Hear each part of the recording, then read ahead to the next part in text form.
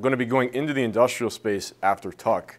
And so I wanted to know, what does this mean as far as bringing new technology into an older company that doesn't move as quickly? What is realistic to expect? So took a look at the industrial Internet of Things and some of the adoption challenges that companies will see, as well as some of the solutions that companies are coming up with. And just very briefly, what is IoT? IoT is devices connected basically by the internet, which allows them to share data, to look at trends in data, and to look at maybe trends, efficiency, ways that they can improve their products. When you bring it to the industrial space, it basically means taking this technology and putting it into big manufacturing machines that will improve maybe the efficiency of a manufacturing process. It also means looking at taking this technology and putting it into the end product. So, an example would be a jet engine. Data that you generate from a jet engine is going to give you a lot of insight in how to correctly operate your jet. And so the value proposition, there's a lot of numbers out there. The one that I guess maybe looks a little more reasonable that I've seen is this last one here, a $14.4 trillion market opportunity over the next 10 years. That was from Cisco. And to get an idea of where this technology sits, this is the Gartner hype cycle. And we are, with IoT, not just industrial, but IoT in general, we're right at the peak of inflated expectations. And what that means is everybody's saying, wow, this is going to be a big thing. I mean, the numbers, they just say, I got to bring this into my company. And there's going to be a prolonged period here where people are just trying to figure out how exactly to do that and what it means for their organization in particular. And that's really what I'm focusing on, is what's that going to be? That's the trough of disillusionment. So when you look at this, why will this take a long time? There are challenges, really big challenges that people have to face. And I won't go too far into data security because I think one of our upcoming presentations goes a little bit further into it. But basically, data is exposed. It's out there. Anybody technically could go in and grab it. And that's a big risk for companies to take. Which then forces companies to beef up their security, which is expensive.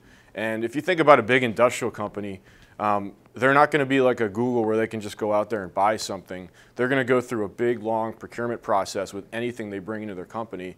And they're going to have a hard time justifying the risk and the cost when they go out and try to bring in some of this new technology, at least the way things look right now.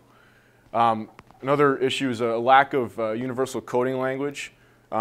Right now, companies that are starting to build out products and who are in the services and infrastructure space are very much doing it within their own little islands. And as a result, they're not using the same types of protocols and languages, and their products aren't going to be able to talk to each other. And the issue with that is you may have two products that would be very complementary to each other. And if I'm an industrial manufacturer, I'm looking at bringing both of these in to improve my process. I'm not going to be able to, or it's going to be very difficult to, or very costly. So that's a big issue that companies are looking at right now. And another one that you can almost say this might be one of the biggest ones is that at least right now there just isn't the talent that maybe someone would expect to basically implement something like this. So if I'm GE, I may have some talent just because I've been working on this for a long time. But if I'm a smaller company like Danaher, I got to go out and bring in people who are, really up to speed on this technology, and the reality is there's nobody out there to do it right now. And another thing to highlight, this is probably more of a unique challenge to the industrial space versus just to IoT itself.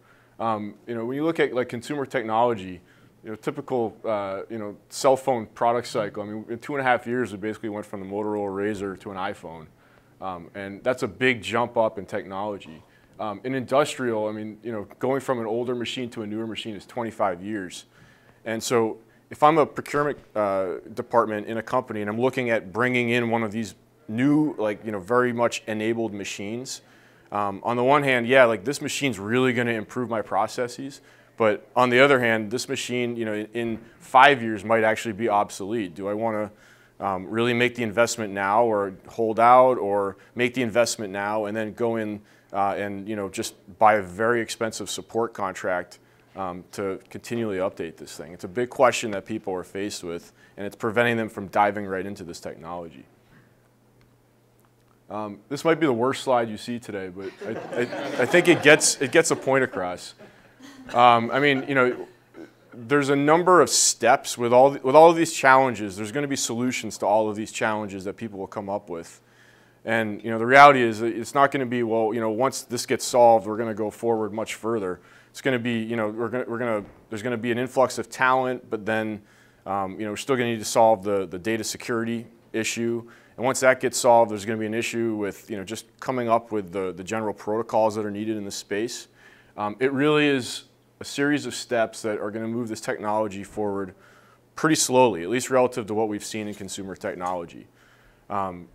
So, with that, I think if anybody was at the Schneider Electric talk that was a couple weeks ago, he talked about, this is not going fast, and this is absolutely the case. But with all those challenges being said, the financial benefits are really there, which is why this technology really is going to take hold at some point. And just some numbers to throw out there. From a revenue generation standpoint, $14.4 trillion market opportunity from Cisco. GE thinks it's $32 trillion. Bank of America, Merrill Lynch, they put an estimate out there that basically said just the current addressable market opportunity is $50 to $160 billion just for the year. That's from a revenue generation standpoint. From cost savings with companies that are looking to become more productive, efficiency looking, $30 to $60 billion in different industries. 1% process efficiency gain would yield $63 billion in savings in the healthcare industry. I mean, that's just absolutely huge. So the people are going to be going forward with this. Just briefly looking at what the industry sort of looks like right now, there are big industrial companies like GE, UTC, Siemens, Danaher, who are basically looking to build out IoT and their industrial-enabled products in their manufacturing processes and in their end products, like we said earlier. They're doing it on their own, and they're not doing it that well, which is why these other companies exist. You have tech companies like IBM, Amazon's out there in the space, Cisco. These are the infrastructure. These guys are going to be providing the services to really push this forward. Software companies, these are the engines that run all the analytics. They're also going to be partners in this space. And what we're starting to see, like GE is actually trying to transform themselves into a vertical player where they do all three of these and basically become an everything in this space. There are other companies out there that are making this push, but GE is the one that's publicizing it and the one that's committed the most funds to it. And just a quick case example on GE. I mean, they actually opened up a new office space in San Ramon, California, in the Bay Area, where they're trying to pick up the people from LinkedIn and Google and Facebook, bring them into the industrial space and build out this platform that for them is going to run their own products. It's going to be something they can sell to other companies, to companies that buy their own GE products. This is how they see themselves becoming a vertical player. And the reason they can do this over a lot of other companies is that they have the industrial domain knowledge in addition to the commitment to all the technology, the services and the analytics and everything that runs on the back end. And then just one more example. I had the opportunity to attend a CDS event earlier this year down in Houston. And we got to basically visit this decision support center that Chevron had set up.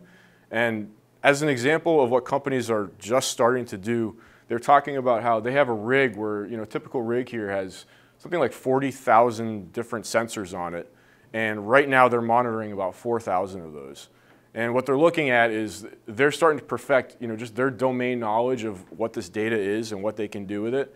And as they go forward, they'll start turning on more of these sensors, and they'll start really turning it into actionable data that they can use to improve the efficiency of the rigs. They can monitor just how effectively some of the rig teams are. They can monitor, or they can see when a problem is going to come up and basically hit it before it explodes.